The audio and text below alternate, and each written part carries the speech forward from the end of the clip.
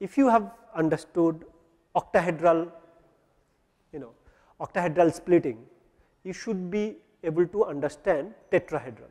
But of course, the problem being it's tetrahedral, the angles are different.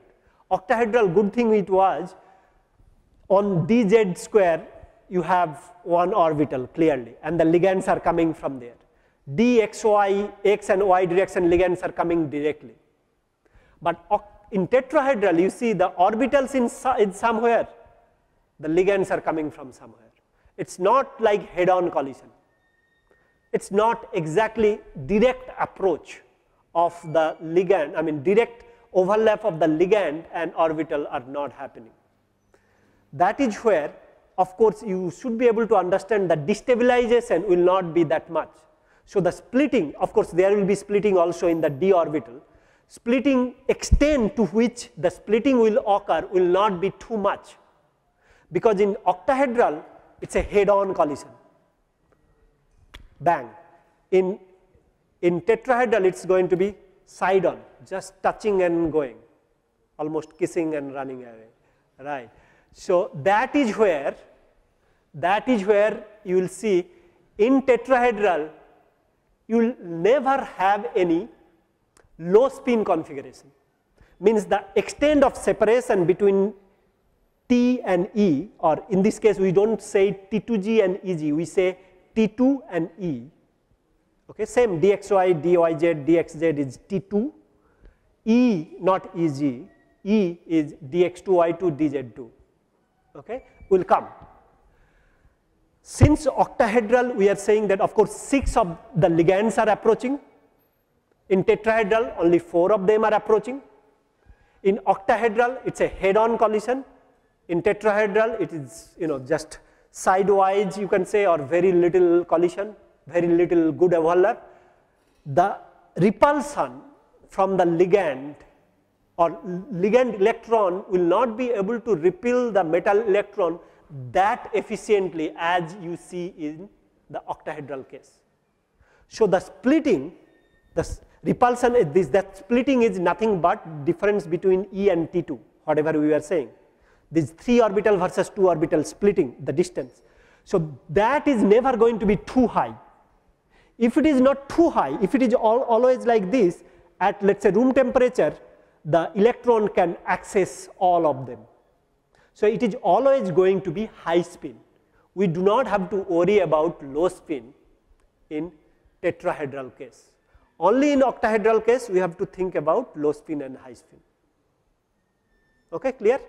The reason is very simple, number of ligands are less, so repulsion is less, 4 versus 6, 4 ligands versus 6 ligands, tetrahedral means 4 ligands, and also the approach of the ligand with respect to the orbital is not going to be direct, it is almost a side approach.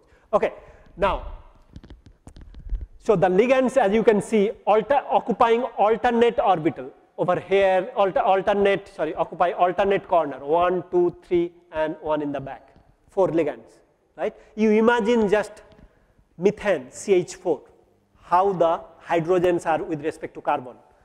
Imagine carbon is your metal center and 4 hydrogens are your 4 ligand. That's how it is, right? It is not octahedral, it is tetrahedral. So E orbitals we will be calling E orbitals and T2 orbitals, okay. So here they are. In this case, actually I'll say you why it will be. In this case, it is the reverse of octahedral. These are going to be stabilized, dg2 and dx2y2 are going to be stabilized because these orbitals are the ones which will be facing this ligand least. So ligand is here, ligand is there, ligand is there and ligand is here. Can you see the 4 ligands, 4 black dots, strong dots, 1, 2, 3, 4. See the dz square orbital and dx2 orbital, y2 orbital, these 2 orbitals are facing the ligand least. They are farthest from the ligand. that means the repulsion will be less, or they are the one which is going to be stabilized. If you think about the octahedral, of course from the pre-metal ion everything destabilized, and from there further stabilized and further destabilized, right.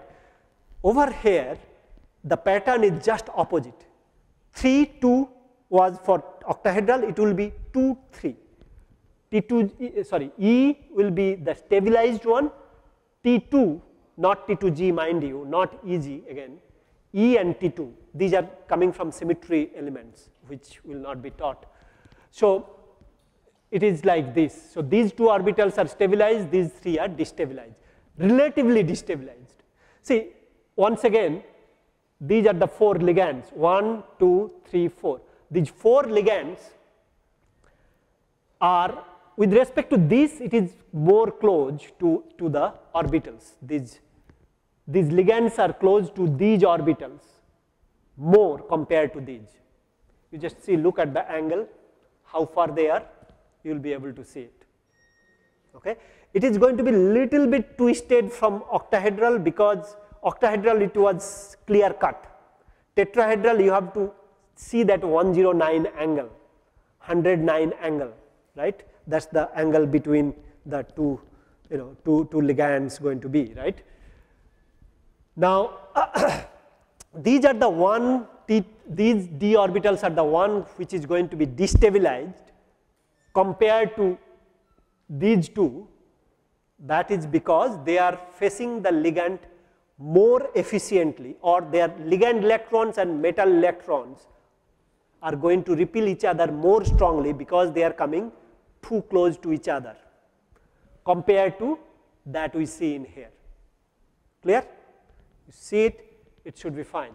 Now also, just numerically speaking, you can see that the E orbitals are, of course, 109 angle total if you see the geometry, and it is 2 of them, so it is 54 degree with respect to the center.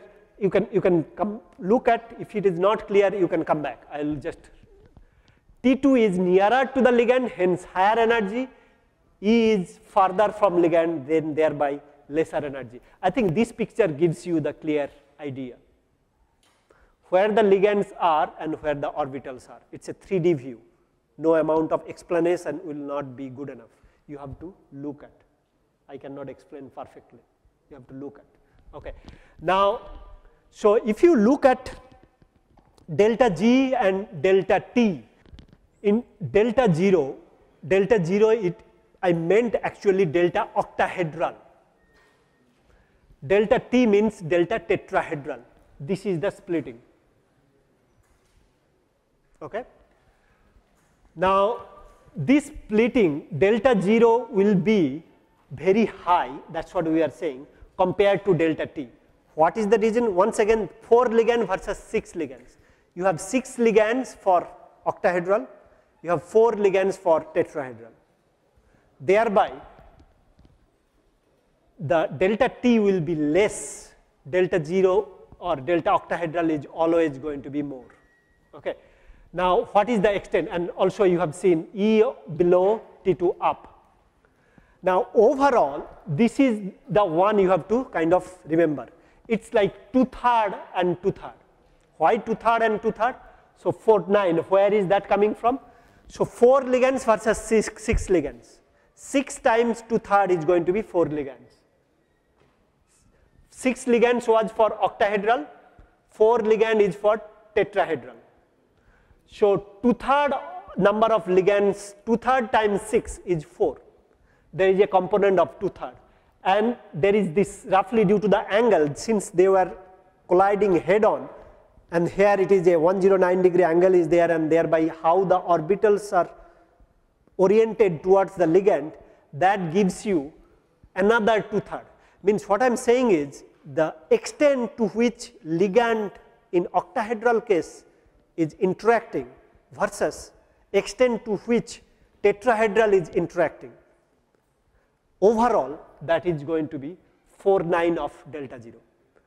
Delta octahedral is always going to be higher compared to delta tetrahedral for a, let us say, given metal complex. You have Ml4 Ml6.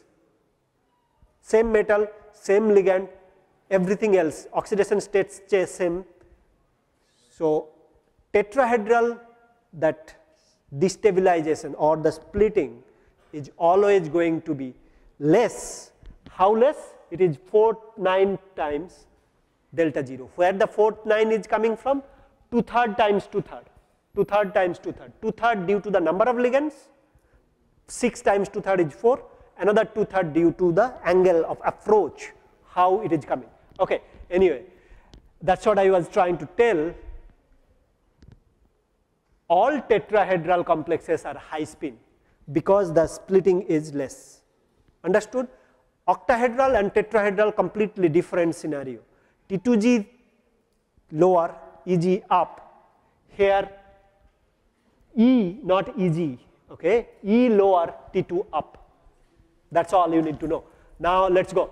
So as you see, now you look at these values. We were saying 20,000, 25,000, so on for this delta octahedral.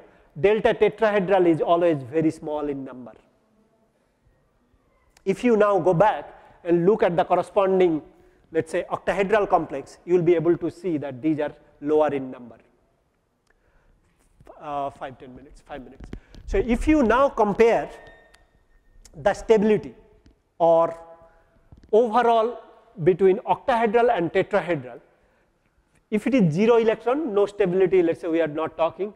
If it is 1 electron in the octahedral case, the blue line is for octahedral, ligand field stabilization energy plot versus number of electrons plot.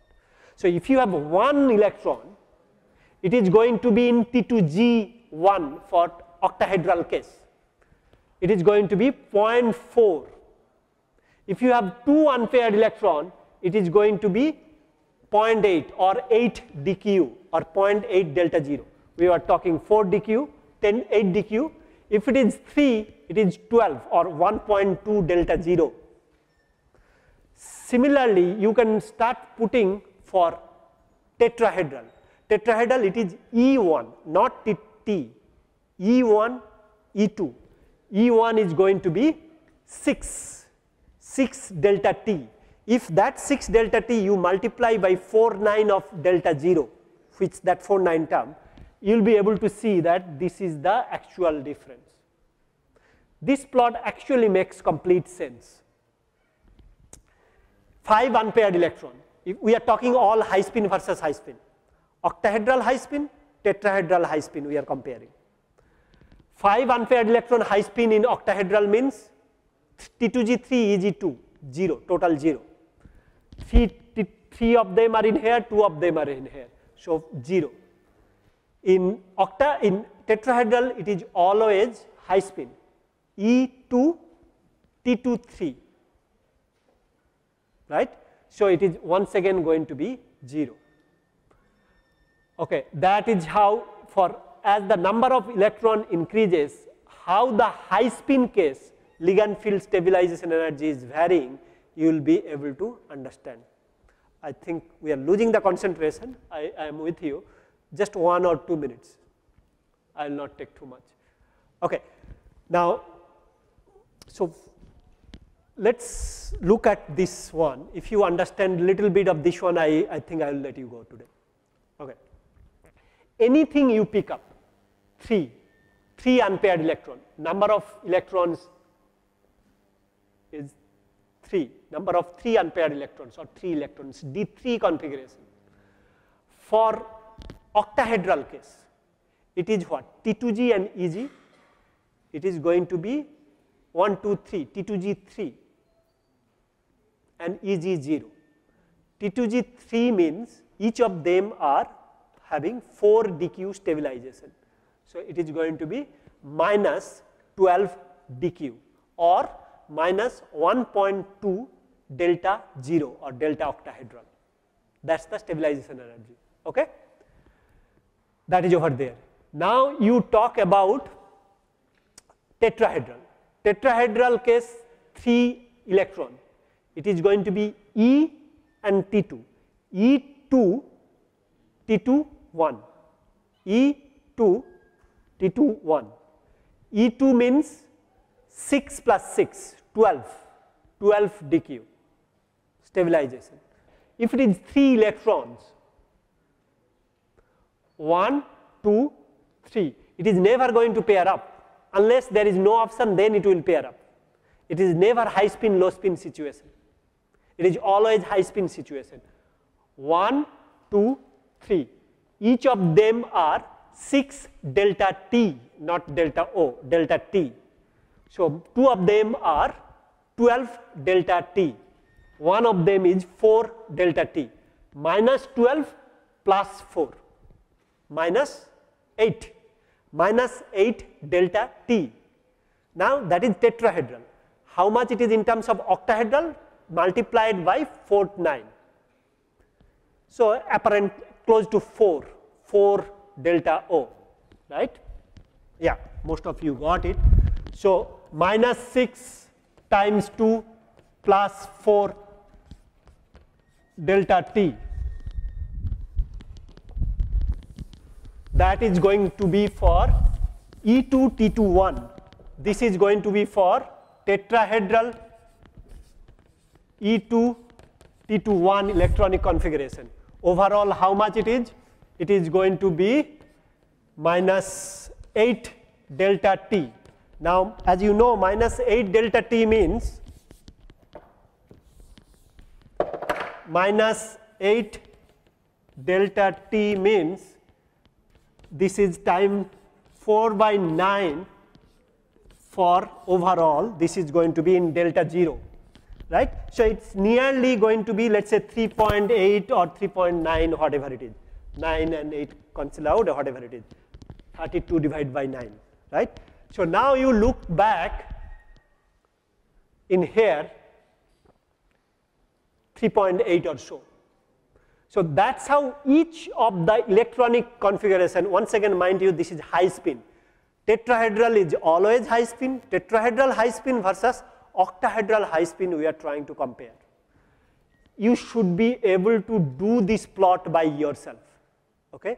If you think you have understood this class, or if you, after studying 10 minutes, 15 minutes, whatever it takes you, or 1 hour, whatever it takes you, after studying it, if you can plot this one, I think that will reflect that you have understood the delta 0 and delta T business.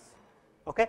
Now, there is another term which is called octahedral site stabilization energy. What is that? That is nothing but the same electronic configuration or same electron number, if it is given for octahedral versus it is given for tetrahedral, what is the stabilization, net stabilization? Let's say net stabilization. This is 2 electron stabilization for octahedral, this is 2 electron stabilization for tetrahedral. What is the difference between the two? You will never see that octahedral is less stable compared to tetrahedral. It is always octahedral is more stable. How much stable? That is what is usually called octahedral site stabilization energy, OSSE. It's perhaps not discussed in the class. So you can understand the difference for the same type of electron or same electronic configuration, how much stability octahedral is going to get compared to tetrahedral. Okay, but mind you, again, this is the comparison between the high spin, tetrahedral high spin, tetrahedral is always high spin, octahedral high spin. But sometimes this octahedral site stabilization energy can differ. Sometimes tetrahedral is more stable if octahedral stabilizes, octahedral, that crystal field stabilization energy becomes less. That can happen if it is, let's say, scenarios will be there where you can have such things. We will discuss those. Okay. So those next topic will be spinel. Normal spinel. Spinels are what? Spinels are nothing but these gems, what you see. Okay. These are different metal oxides with the form AB2O4. Magnesium, aluminium, 1 magnesium, 2 aluminium and 4 oxygen. Different of these, the jewels that you see, different rocks, these are nothing but spinel. Spinels are of two types, normal spinel and inverse spinel. This is the only topic that is left for this chapter, coordination complex. So the class is over.